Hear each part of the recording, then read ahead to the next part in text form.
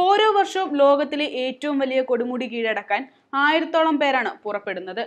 1990-കളുടെ ആദ്യം മുതൽ ഒട്ടേറെ പേരാണ് എവറസ്റ്റ് കീഴടക്കുക എന്ന സ്വപ്നവുമായി രംഗത്തു വന്നത്.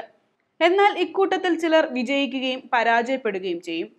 മറ്റു ചിലർക്ക് ജീവൻ തന്നെ നഷ്ടമാകും. ഇങ്ങനെ മരിക്കുന്നവരുടെ മൃതദേഹങ്ങൾ തിരികെ എത്തിക്കുന്നത് അപൂർവമാണ്. ഒരു മൃതദേഹം താഴ്വരയിലെത്തിക്കാൻ കുറഞ്ഞത് 25 മുതൽ 50 ലക്ഷം രൂപ വരെ ചെലവാകും. കാലാവസ്ഥ പ്രതികൂലമാവുകയും മഞ്ഞു വീണ് മൃതദേഹങ്ങൾ മൂടിപ്പോകുന്നത് മറ്റൊരു പ്രശ്നം. ഇങ്ങനെ പലവിധ കാരണങ്ങളാലാണ് എവറസ്റ്റിൽ മൃതദേഹങ്ങൾ നിറഞ്ഞത്. എന്നാൽ ഇപ്പോൾ രാജ്യാന്തര തലത്തിൽ വർദ്ധിച്ചു വരുന്ന ചൂടിൽ മഞ്ഞുരുകൽ ശക്തമായതും കാലാവസ്ഥാ വ്യതിയാനവും എവറസ്റ്റിനെയും ബാധിച്ചിരിക്കുകയാണ്. മഞ്ഞുമൂടി എവറസ്റ്റിൽ അനാഥമായി കിടന്നിരുന്ന മൃതദേഹങ്ങളാണ് ആഗോളതാപനത്തിന്റെ ഫലമായി ഇപ്പോൾ പുറം ലോകത്തിന് മുന്നിലേക്കെത്തുന്നത്. എന്നാൽ ആരുടേതാണെന്ന് പോലും അറിയാതെ ഇപ്പോൾ തെളിഞ്ഞു വരുന്ന മൃതദേഹങ്ങൾ എങ്ങോട്ട് കൊണ്ടുപോകും, എന്തു ചെയ്യും എന്നതിൽ ഇപ്പോഴും അവ്യക്തതയാണ്. പല മൃതദേഹങ്ങളും പാറക്കല്ലുകൾ കൊണ്ട് മൂടി പ്രാർത്ഥനകളോടെ ചിലയിടത്തായി അടക്കുന്നുണ്ട്.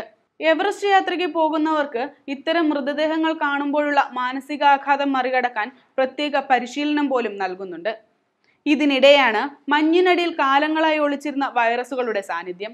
4 വർഷം മുൻപ് ലോകത്തെ ഞെട്ടിച്ച് സൈബീരിയയിൽ അത്തരമൊരു പ്രാചീന വൈറസിനെ കണ്ടെത്തിയിരുന്നു. 30,000 വർഷം പഴക്കമുള്ള ആ വൈറസിന് ഇപ്പോഴും രോഗം പരത്താൻ സാധിക്കുമെന്ന വിവരമാണ് ഞെട്ടിച്ചത്.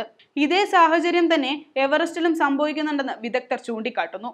അങ്ങനെയെങ്കിൽ മേഖലയിലെ ടൂറിസത്തെ തന്നെ ദോഷകരമായി ബാധിക്കുന്നതായിരിക്കും അത്. Web desk Tatwamayi news.